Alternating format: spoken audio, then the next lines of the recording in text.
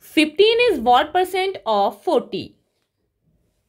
15 of 40 can be written as 15 upon 40.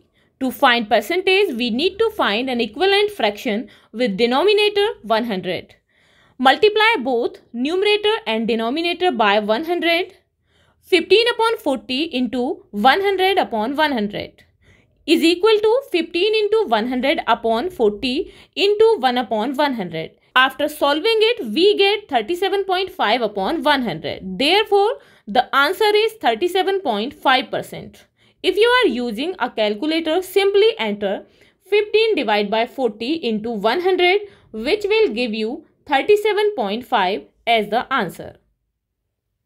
For more such videos, please subscribe our channel and press the bell icon for the latest notifications. Thank you.